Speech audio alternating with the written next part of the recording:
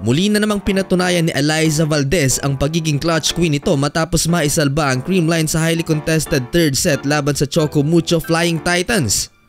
Creamline Cool Smashers versus Choco Mucho Flying Titans, two of the most popular club teams in the PVL. Ika-10 finals appearance na ito ng CCS habang historic first appearance naman ito ng CMFT. Before the ball game, nagbigay ng kanyang mensahe ang former setter ng Creamline na si Gia de Guzman na kasalukuyang nasa Japan to do her duty as import ng Japan V-League. Congratulations for making it to the finals.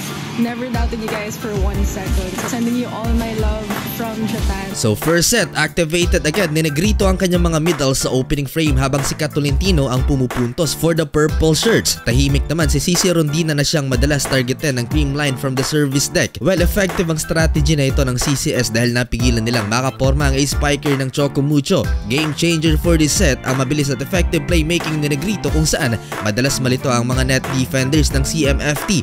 Balanse ang ball distribution ng naturang setter kung saan halos lahat ng spikers niya ay nakakapuntos. Sa panig ng Choco Mucho, naging predictable ang kanilang mga plays kaya naman madali itong nabasa ng mga net defenders ng kabila. Umabot pa sa 7 ang lead ng CCS pero naibabayan ng Choco Mucho sa isa 21-20. Sumagot ng 3-0 run ng CCS, subalit gumante rin naman ng parehong run ng Titans. Sa huli, napigilan ni Tots Carlos na umabot pa sa deuce matapos tuluyang sungkitin ang set 25-23. Muling bumida si Tot sa second set with her soft tips and cut shots. Sinabayan naman siya ng kanyang former Lady Maroons teammate na si Isa Molde. Katulong niya si Rondina na nag-umpisa na ring uminit as she leads her team for a 2-point lead. Nagkaroon ng in-game adjustment ang Choco Mucho especially on their backcourt defense kaya't nagagawa nilang madepensa ng mga palo ni Carlos. Lumobo ang kalamangan ng Choco Mucho sa 6 nang mag-commit ng attacking errors ang CCS plus sa mga monster block ni Madi Madayag. Game changer in this set ang bench player na si Arocha because of her steady floor defense and serves. Rondina ends the second set with a down-the-line hit 25-19. Sa set 3, muling pinatunayan ni Alyssa Valdez ang kanyang pagiging clutch queen matapos pangunahan ng CCS on their come from behind win. Unti-unti nilang binura ang 5-point lead ng Choco Mucho at kinalaunay na itabla ang score sa tail end ng set. 3 unanswered points ang kinamada ni Valdez to take the lead from the purple shirts 23-22. Ang crucial back-to-back points mula kay Sato at Galanza ang kumumpleto sa comeback ng Creamline 26-24.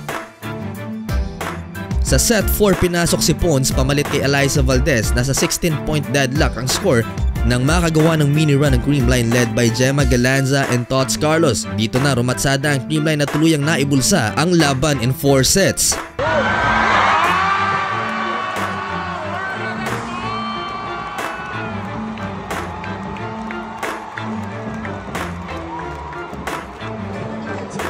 Kung naghahanap ka ng lehitimong online sports betting website, eto na ang 1xBet. I-click lamang ang link na nasa comment section at gamitin ang ating promo code para makakuha ng 7,000 pesos bonus sa iyong first deposit. Para tumaya, mag-login lamang gamit ang official 1xBet application or website. Hanapin ang gusto mong sports tulad ng volleyball, i-click ang nais mong event at tumaya para sa pambato mong team. Napakadali lang din mag-deposit at mag-withdraw gamit ang napakaraming options gaya ng Paymaya, GCash at online banking. Simple lang, di ba? Kaya tumaya ka na at malay mo, madoble o triple pa ang iyong pera.